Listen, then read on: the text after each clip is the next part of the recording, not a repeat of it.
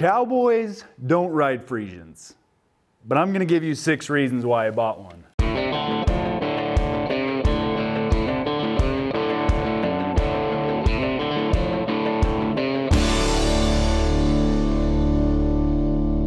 Antonio Banderas rode a Friesian in The Mask of Zorro, and he got to make out with Catherine Zeta-Jones. You really don't need another reason than that to think about getting one. This video can end now. Catherine Zeta-Jones is literally the best thing to ever come across the screen. So if Friesians give you that level of game, sign me up. Now I know old Zorro, played by Anthony Hopkins, says, Black Andalusian, magnificent.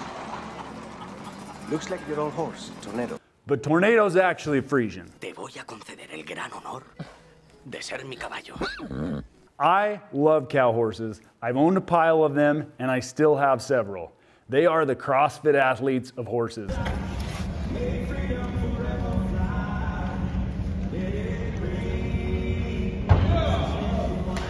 They're good at pretty much everything. They know how to work a cow. They have great minds, but sometimes they struggle in big country. And I live in Utah, where the valley floor is 4,600 feet. And surrounding mountains and hills where we gather cows are between 7,000 and 9,000 feet.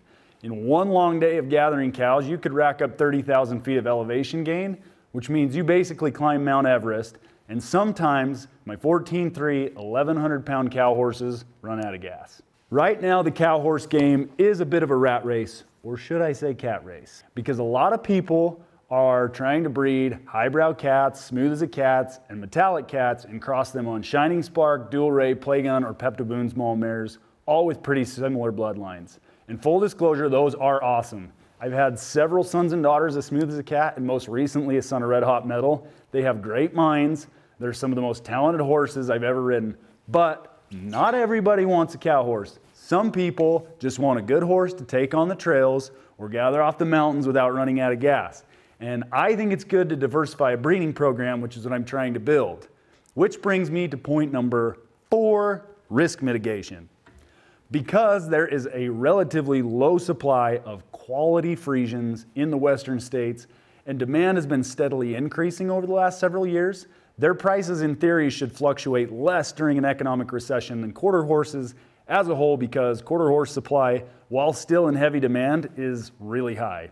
And if jobs data in the first quarter of next year takes a hit like many banks are forecasting, quarter horse prices are more likely to see a drop as a whole than specialized breeds like Friesians. My theory is that while these Friesians are too pampered, they appear to have the conformation and build to endure long working days required by cowboys in the high mountain ranges of the Rockies. They have great bone, large feet, good muscle structure. So over the next several years, we will train this filly to work cows, rope, and we're going to put a lot of miles on to determine whether or not these are worth adding to a ranch or half-draft program. The filly I bought sire is Hessel 480, and her dam is a daughter of Talbert 400. I've tried to get the best bred Friesian available in my area and haven't seen anything as good as this filly we picked up. The lady I bought her from really knew her stuff. Horses come in a variety of shapes, sizes, and personality types. A good trainer can work within a specific breed with specific personality types, but the best trainers can work with any and all. So if you don't continue to push yourself and test your abilities as a trainer, you will stay the same or get worse. And I've been working within a very specific niche of quarter horses for a long time, and I want to try something new.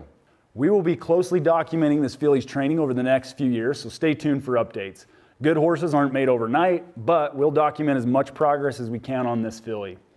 Guys, if you like this video, give us a thumbs up. If you like the style of this video, please subscribe, as it helps us continue funding these projects. Happy riding, and adios.